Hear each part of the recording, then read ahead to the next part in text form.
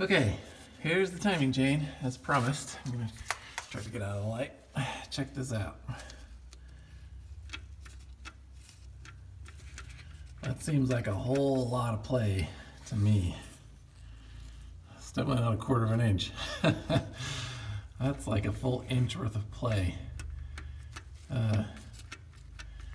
I don't know if that is the problem, but that is probably a problem. I don't know if you can see how this is really rough along the edge right here too. I don't think the chain could stretch out and hit that. It doesn't really stretch down. Like you can't really pull it away, but you can push it in. It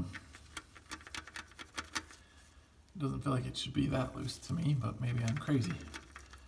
What do you guys think? Like it doesn't, like I said, you can't pull it away, but you can push it in. So, I don't know. The weird thing to me still though, is that the sound, the clunking sound, definitely seemed to be coming from back here, near the bell housing here. Pull the light back. So here's the flex plate. You know, there's the rear main bearing right there. Pardon me, I'm sure that's sideways. But yeah, like I've been saying in these other videos, man, everything is so tight. These pistons, the connecting rods are super tight.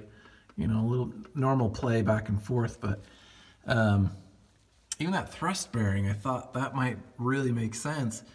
But man, I get a hold of this crank and nothing moves.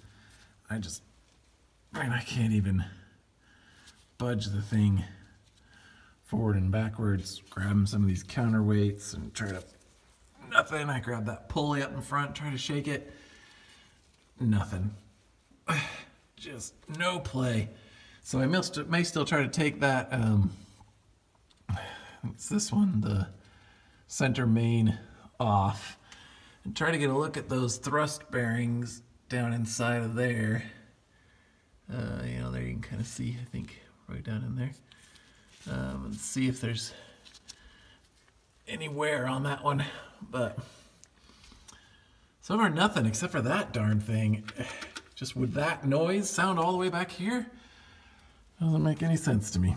So anyway, I think I'm gonna pull at least a couple of these connecting rod caps off, use the plastic gauge on them, and see. I definitely have to pull the rear bearing main cap anyway, because I gotta change the rear main seal, so I can plastic gauge that as well, and probably this one. But I have a feeling that the plastic gauge is gonna look okay, just because everything is so stinking tight. But I'm in here, might as well do it, right? So, all right, thanks.